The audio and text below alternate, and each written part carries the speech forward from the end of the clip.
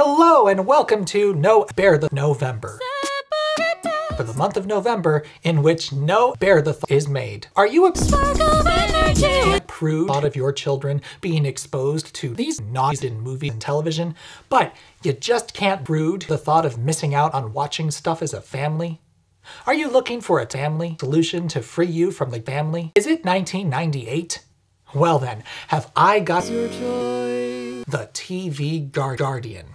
This amazing device attaches to any ordinary and transforms that proper G-rated gentleman, mostly, into a foul-mouthed boob tube. How does it work? State-of-the-art foul language course. The TV Guardian take advantage of foul language from Blazers.